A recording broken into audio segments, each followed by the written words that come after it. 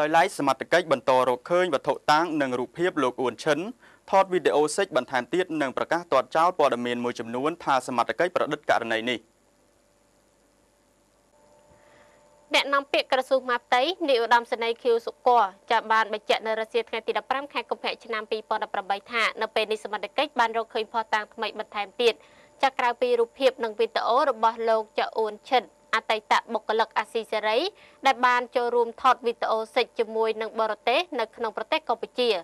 អ្នកនាំពាក្យក្រសួងមហាផ្ទៃបានបញ្ជាក់ថារូបភាពនិងវីដេអូសិចរបស់លោកអ៊ួនឈិន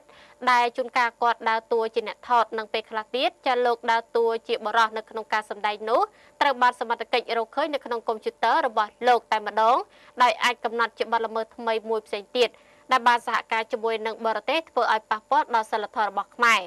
នេះគ្រាន់តែជាភស្តុតាងនិងបទល្មើសថ្មីនៅក្នុងចំណោមបទល្មើសជាច្រើនផ្សេងទៀតប៉ុណ្ណោះចានាយឧត្តមសេនីយ៍ខៀវសុគរក៏បានបន្ថែមថាអ្វីដែលជាការប្រព្រឹត្តរបស់អ្នកទាំងពីរនេះគឺប្រកាសណាស់ជាប់ទៅនឹងបទល្មើសខុសពីការលើកឡើងរបស់ចាស្ថាប័នព័ត៌មានមួយចំនួនក៏ដូចជាបណ្ដាអង្គការដែលបានចោទប្រកាន់ទាំងប្រហើនមកដល់កម្លាំងសមត្ថកិច្ចនិងរាជរដ្ឋាភិបាលថាចាប្រឌិតរឿងនេះដើម្បីចាគៀបសង្កត់និងបំបិទសិទ្ធិសេរីភាពអ្នកសារព័ត៌មានចានាយឧត្តមសេនីយ៍ក៏បានប្រកាសសូមទាត់ចោលទាំងស្រុងចំពោះក្រុមអ្នកសារព័ត៌មានមួយចំនួនដែលចាមាននីតិការគ្រប់គ្រងទៅកាន់គណៈបកប្រឆាំងព្យាយាមការពារជនដែលបានប្រព្រឹត្តទៅលើបទល្មើសខុសច្បាប់របស់កម្ពុជាដែលជាអតីតអ្នកសារព័ត៌មានរបស់វិទ្យុអាស៊ីសេរីពីររូបនេះចាលោកក៏បានបញ្ជាក់បន្ថែមថាសមត្ថកិច្ចនៅមានភស្តុតាងយ៉ាងច្រើនអនាគតចាការធ្វើប្រតិបត្តិការធ្ងន់ធ្ងររបស់ក្រសួងមហាផ្ទៃនៅពេលនេះគឺធ្វើឡើងបន្ទាប់ពីវិទ្យុចាអាស៊ីសេរីកាលពីថ្ងៃទី14ខែកុម្ភៈឆ្នាំ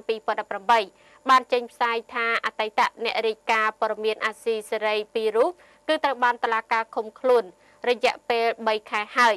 ចាលោកអ៊ួនឈិតអតីតផលិតខ្សែវីដេអូនិងលោកចាយាងសុធិរិនហៅយាងចាសុជាមេតាអតីតអ្នកនិពន្ធនាយកអាស៊ីសេរីគឺត្រូវបានព្រះរាជអាជ្ញាចោទប្រកាន់ដោយគ្មានមូលហេតុចាប់ពីបទផលិតព័ត៌មានដែលប៉ះពាល់ដល់ចាសន្តិសុខរបស់ជាតិបញ្ជូនមកសហរដ្ឋអាមេរិកសូមបញ្ជាក់ផងដែរថាអតីតបុគ្គលិកអាស៊ីសេរីពីររូបគឺលោកអ៊ុនឈិតចានិងលោកចាយាងសុជាមេតា